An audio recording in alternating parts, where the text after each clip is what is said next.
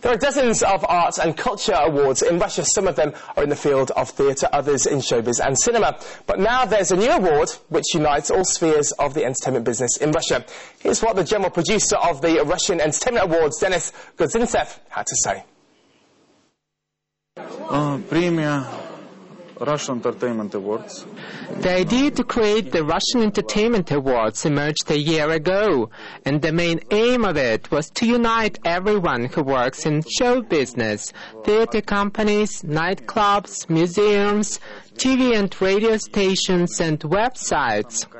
There will be 12 nominations each year, and winners will be determined after an online vote by ordinary people. Everyone can take part in it till the end of January next year.